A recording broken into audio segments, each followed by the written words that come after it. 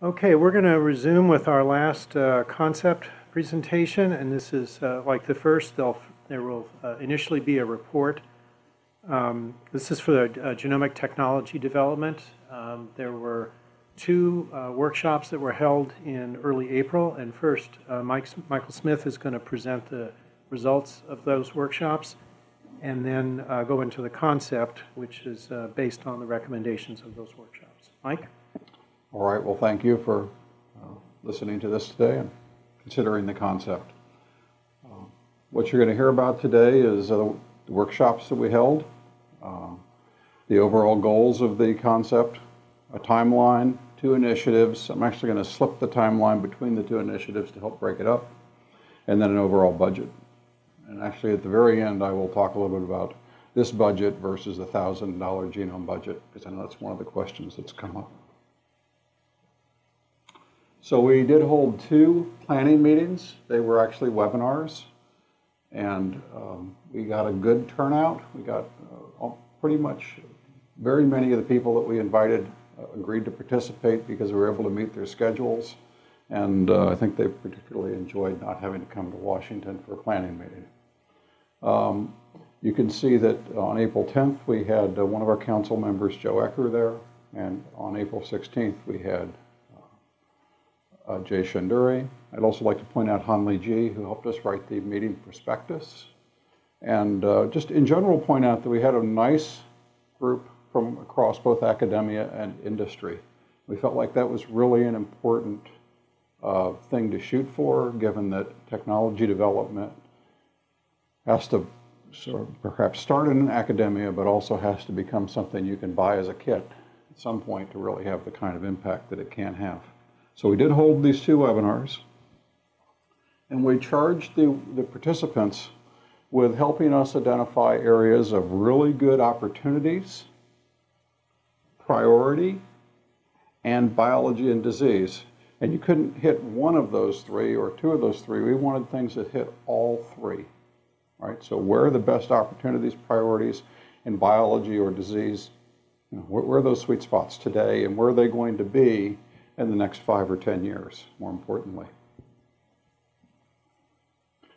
So I'm going to give you pretty brief workshop recommendations because they're largely rolled right into the concepts, into the initiatives, and we worked on this earlier. There was just no reason to keep repeating. So what we heard very strongly from the group was that there's a really wide area of technology development that's ripe in genomics today. And it stretches across new DNA and direct RNA sequencing methods, but that there were also many other areas. And we needed to try to think about how we could help encourage those areas for the benefit of the field. Again, the details are in the initiatives. We heard also from the attendees that technology opportunities, we really wanted to give investigators an opportunity to tell us what their best ideas are, and you'll see, I think, a way that we're going to do that. And that the applications benefit both from dedicated review and from a solicitation in terms of getting them here and having them reviewed well. So getting to the concept, the goals are to facilitate development of new genomic technologies, you know, not this year, but say in 5 to 7 years or longer time frame. Specifically solicit new technologies for novel nucleic acid sequencing, both DNA and direct RNA, and just provide a new avenue of support for genomic technology development, which could really span a wide gamut of applications. And we'll get into what those are a little bit later. But clearly, there's a lot of opportunity in genomics these days. You think about how many pretty fundamental things have gone on in the 10 or 12 years since the $1,000 genome RFA came to this council, before all of you were here, although maybe one or two of you were at that time. So the initiatives, a novel nucleic acid sequencing technology development initiative, and then genomic technology development awards. That's where we're going, and I'll describe the first one. So the purpose here is to develop revolutionary nucleic acid sequencing technologies. There are likely additional ways to sequence nucleic acids that we don't use today. that, if they worked really well, would revolutionize the field one more time. And so if we can find those, that's really important. That's what we heard from the workshop, and that's what we're aiming to do here. The other thing we heard loud and clear as part of that was, again, these are revolutionary technologies that could really impact highly. We also heard that we've been sequencing RNA via cDNA for a long time, and we really ought to come up with some methods for direct RNA sequencing. So that's part of this concept. We'd like to have long read lengths, high accuracy, and low costs. Of course, you know the old joke, you can only have 2 out of the 3, but we'd like to have all 3. Okay. In terms of support, we're looking at $2 million additional total cost dollars for each of the next four fiscal years, 16, 17, 18, and 19. That would put us at 2 to 4 awards per year. The R01s on the order of say 4 years, R21s for 3 years, so give people a little more money, or a little more time, and a little more money than you normally get out of our R01s and R21s to do this work, because we realize that you've got to have different sets of expertise on any one project frequently, and that just takes more time and money to get it done. And then we would also work in the SBIR and STTR domain, and those monies are not indicated on this slide, but we would certainly be trying to find applications in those areas because they can also have an impact on the field. Along the bottom of the slide, you can see along the bottom of the slide, you can see the dollar amounts in the fiscal years. You can see it ramps up as we issue $2 million a year, and then it ramps back down as the commitments end. And then it's easier to think about this a little bit by what kinds of things might come in under this particular concept or initiative. So new chemistries or physics or instrumentation for really new ways of sequencing DNA. Some important areas include just fully sequencing all the nucleic acids in a sequence, in a sample. Right? So not this, the Illumina sequencer, maybe you sequence 50% when you're doing really, really well. But fully be able to characterize that sample. And then very long reads, because we realize that those could be very important for de novo assembly. Direct RNA sequencing of full-length transcripts without a cDNA intermediate, I already spoke about that. And then several orders of magnitude improvements to existing sequencing technologies. That's another way to get there. That would be fairly revolutionary. We all want to do all of that without paying too much more money. So I said I would break the two with a timeline. So you've seen a timeline like this that's very similar from ENCODE. Concept clearances today, FOAs released in the summer, review in the winter, coming back to council this time next year, and then funding in that summer.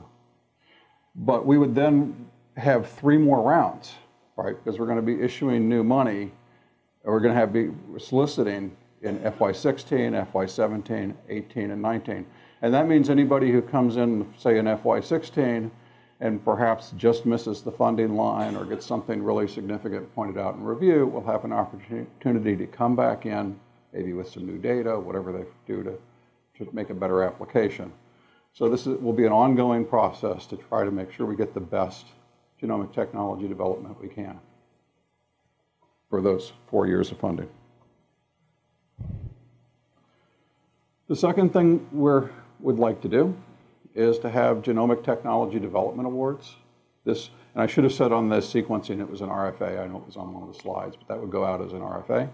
This is going to go out as a PAR that just says we have an interest here. We'd like to see applications in this area.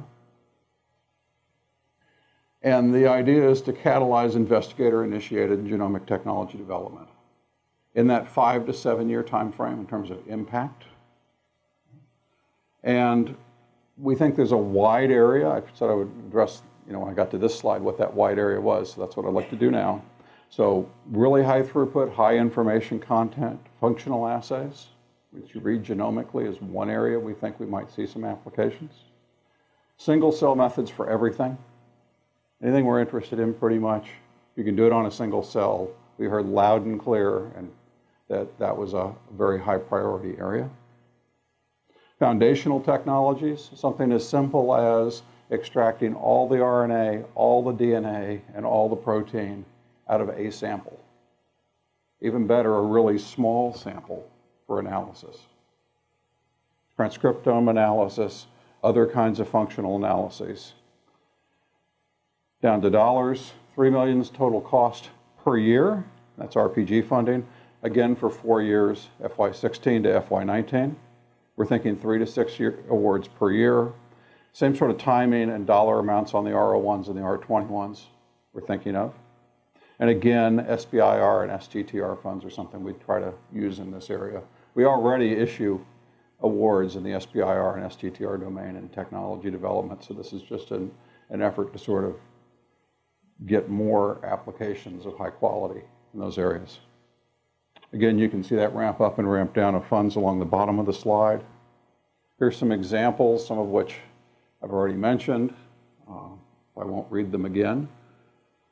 There certainly would be room in here, for example, for some CRISPR-Cas9 type applications that were really genome-wide and big impact. Scaling DNA sequencing to many, many samples. I think one of the things we heard from the workshop, and we just know, is that if you could sequence a genome for significantly less than $1,000 by several orders of magnitude, then that opens up a whole new set of experiments.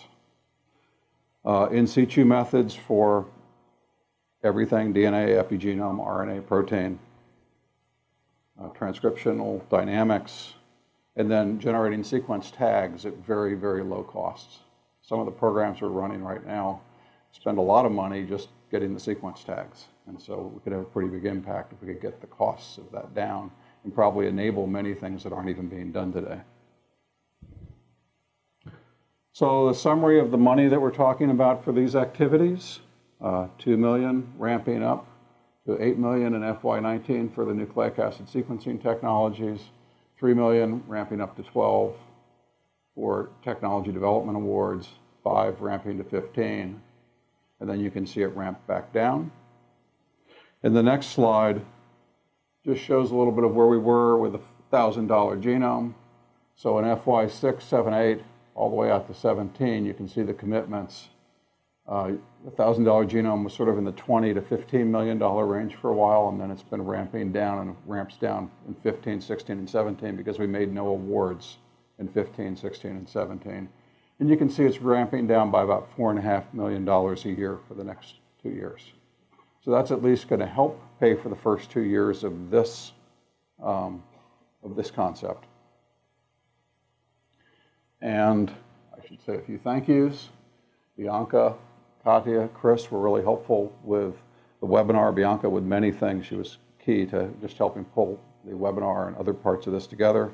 Elise, Mike, Adam, and Betty. This is the first time I brought a concept up here. Helpful for knowledge and feedback and everything else, and many others. Jeff, I mean, the $1,000 genome is his baby, and I've learned a lot from him about genomic technology development and how the NIH works, and he had a lot of input into this. His name could have been on the first slide. Han Lee, Joe, and Jay have helped in developing this concept, and we had 21 other people in the workshop. And we also had a follow-up survey I haven't talked about that was useful in pulling all this together. So with that, I'm ready for questions.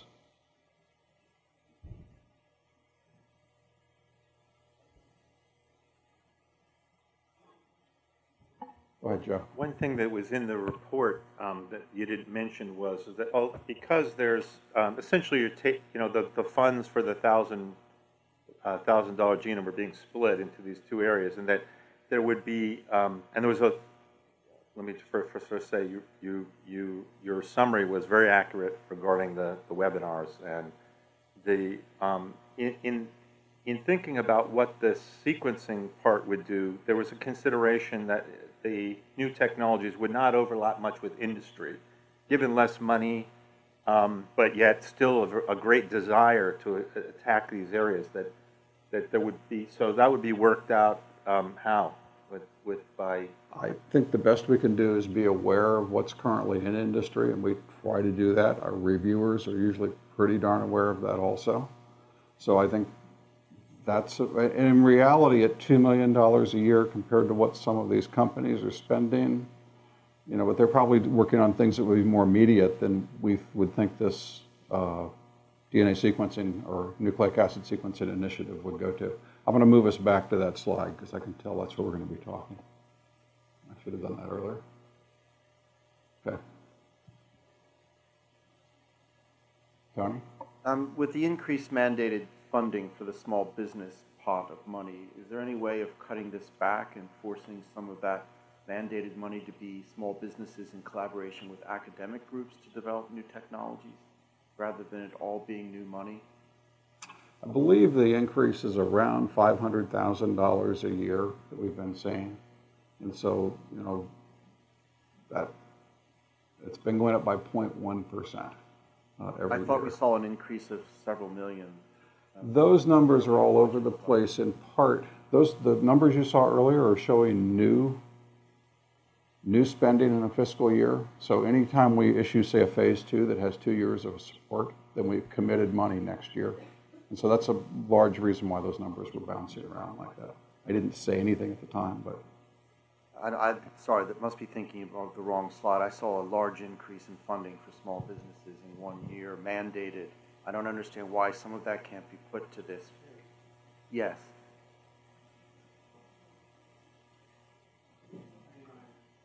So those numbers go from like 4 to 8, or it doubled. But our small business dollars, I happen to coordinate the small business program at about $11 million a year. And it's been going up by about $500,000 a year for the last couple of years and will for the next year or two. 0.1% of the budget.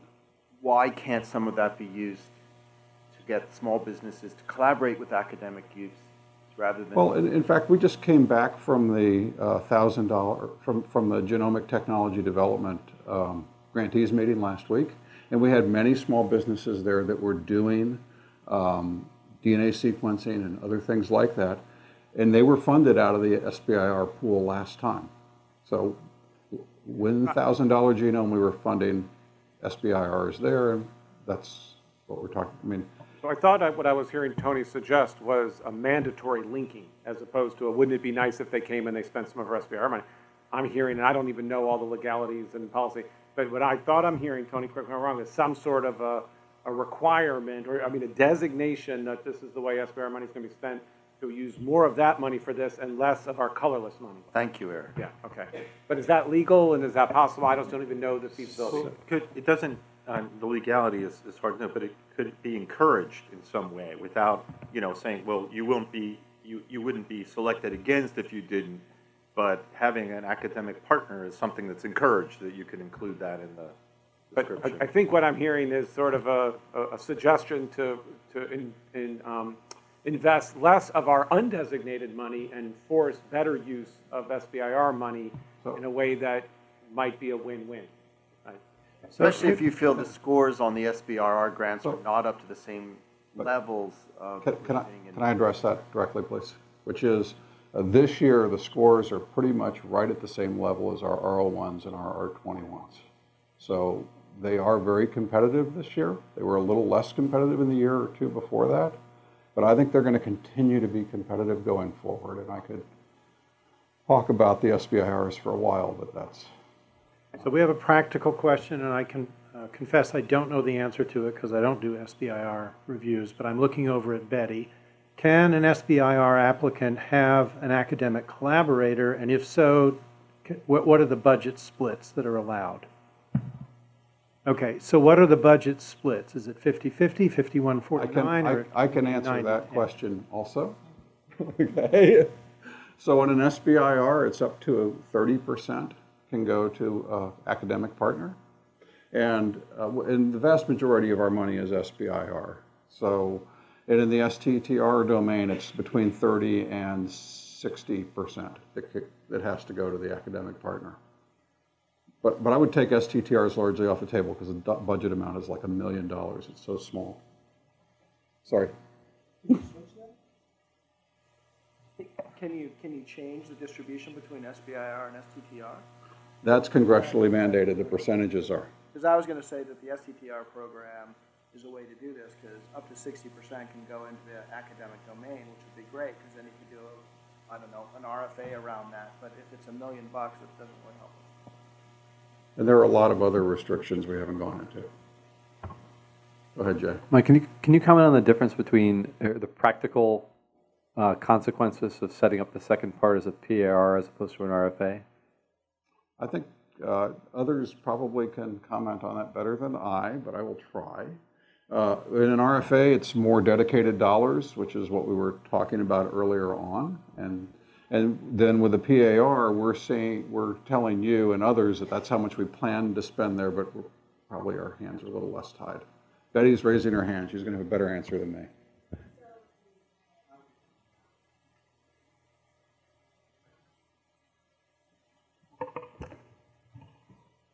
So the RFA is dedicated money, and it comes through concept clearances.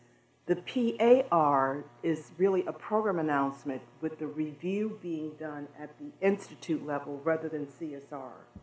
So it's just a program announcement, no set aside. You're just saying, this is what we're interested in, and by the way, it won't be reviewed by CSR, but it'll be reviewed by G, which is what our SEGS is. So you do it. I mean, it looks like a set aside up there, but it's not really in the practical sense. Meaning you have more flexibility. Planning target number. I see. Okay. Jeff, So go ahead. with respect to the SBIR, there's one real challenge of trying to do this all by SBIR, which is you have to have a business plan for an SBIR grant. And a lot of these projects are way too early to have a business plan. You don't even know if the technology is going to work, if we're in the space that we would like to be in, to explore new technologies. So we want to use SBIR to the extent that we can, and bring additional dollars. But I think it would be a mistake to try to do this mostly with SBIR, just because we're trying to stretch. The other point with the PAR is it's sort of an aspirational goal, but we do need to talk about whether we want to try to, in some sense, set aside funds to be able to do that versus have that compete with all the other applications that we get. That's a discussion for later on, probably.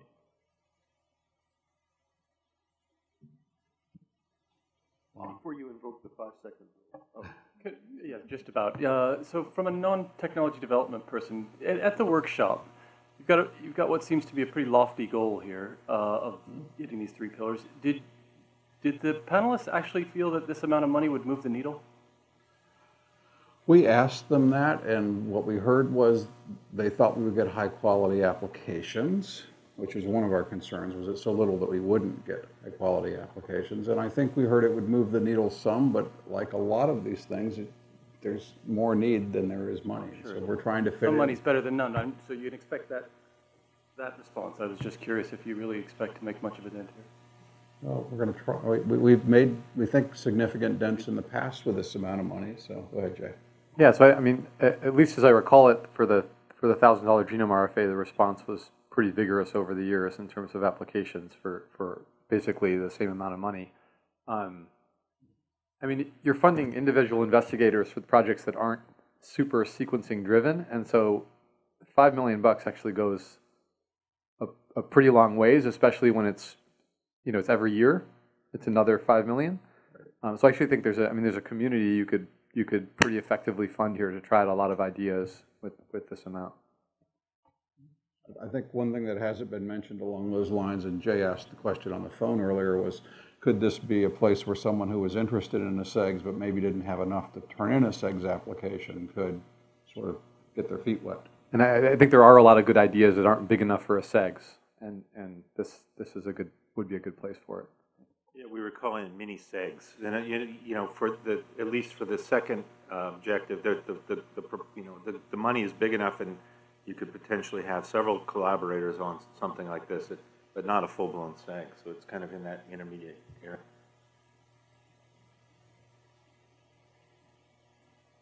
Maybe this is along the same lines as Lon was asking, and maybe this is incredibly naive, but sort of at the end of the day, one outcome might be the development of the $100 genome, some blockbuster technology. And my concern is that NHGRI, by making the little investment at the beginning, won't get any credit for it at the end. I suppose that's always the danger or the frustration of being the initial funder. But it's a philosophical question late in the afternoon. What's the role of VC? What's the role of industry? What's the role of NHGRI in the development of the new technologies? I mean, I understand the single cell sequencing, for example. That probably needs to start here.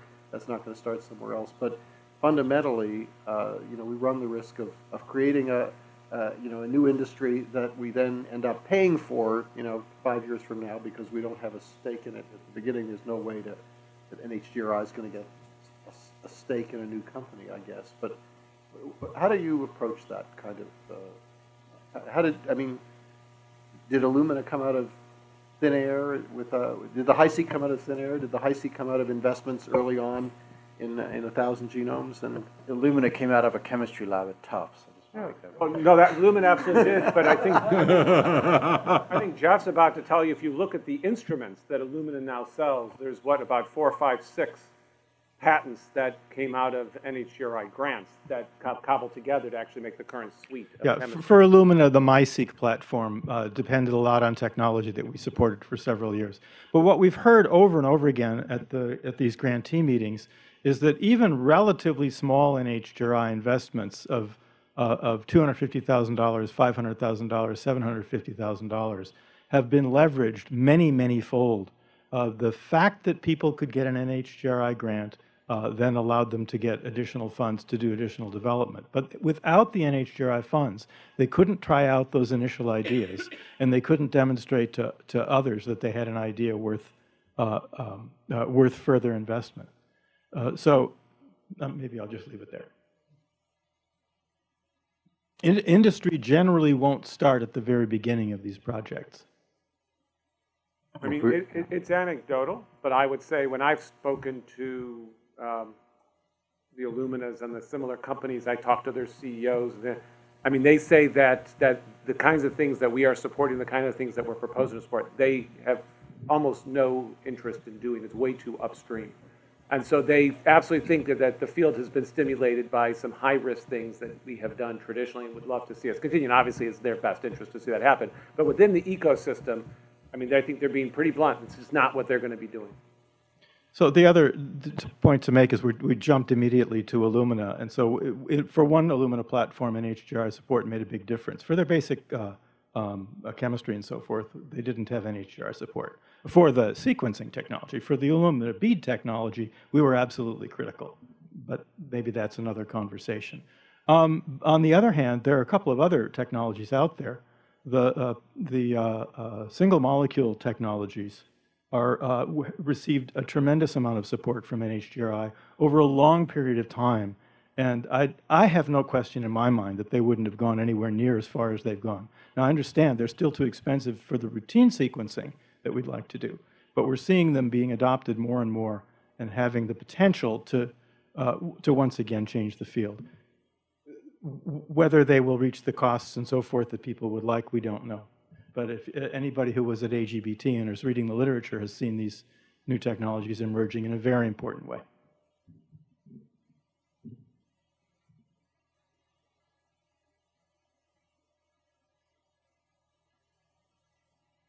I just find it incredibly frustrating that we are sitting here trying to find $10 million out of our budget when early seed money from this institute and others, have made such a huge difference to very large companies that are large and getting larger, and I wish there was a way to sort of transmit that to the people who provide the money, so we wouldn't have to scramble around looking for those $10 million. To state the obvious.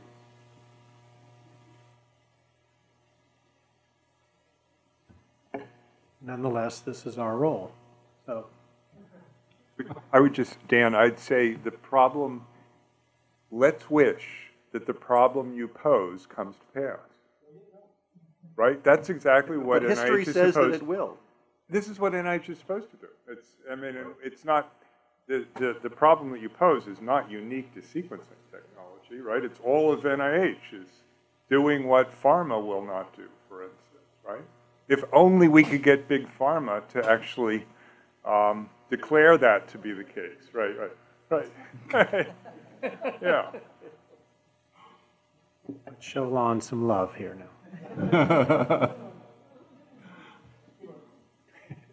Other questions for Mike?